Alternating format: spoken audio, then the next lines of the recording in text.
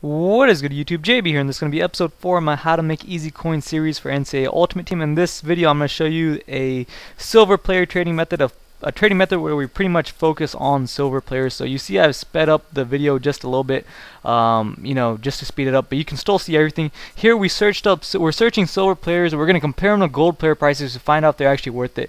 We find punters. There's barely any punters up, silver or gold. So if someone gets out of a game and is like, damn, I need to get a new punter, they're not going to buy those gold guys because they're pretty expensive. Here's this, someone listed this silver guy for 1,200 coins. I'm buying him now, and I'm going to relist him up right away for somewhere in the middle. I'm going to put him up, obviously not up there at 15,000 coins, but if I put him somewhere around 8,000 coins, someone's going to, they're seriously going to consider getting this guy instead of paying double and getting one of those gold guys. So this player is going to easily flip, and then after we get this player up, I'm going to show you how to exactly what you do. Pretty much it's the same technique, the same idea as the previous episode when you're filtering out the gold players by position, but this time we're just going to do it with silver players, and you're going to see some good steals. It's very easy, and I'm going to take you through the whole process. I didn't want to cut any out. Right here, one of my players just ended up selling, so you see I have tons of coins.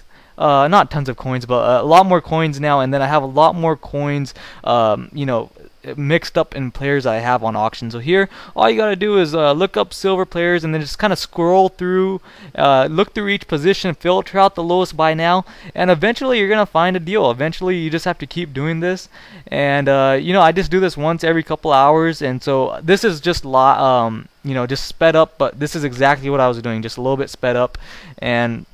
And the reason silver players are kind of in demand, let me tell you, the reason they're in demand is because people want to upgrade their starter pack teams. That's what they're trying to do. They get out of the game and they're like, shit, I need a better lineman. I need better O-line. Well, here you go. We filtered it out. We get this guy for 700 coins, and the next lowest buy now is 2,000. So that's at least 1,000 coins profit there. So we're going to, list him back up again also. And then we're checking the golds because you always want to compare them to the golds.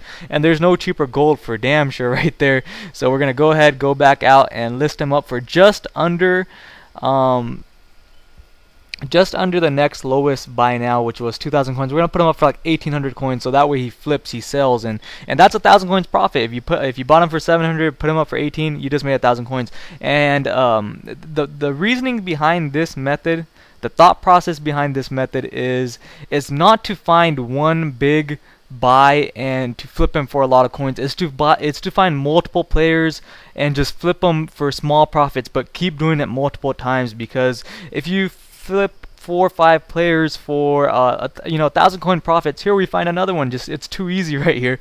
And so next lowest buy now is 2,000. We've picked him. It might have been the same person who put him up. I don't even know, but we're gonna put him up for 1,800 as well. And then we gotta check the golds just to make sure that the gold isn't gonna conflict with the silver card.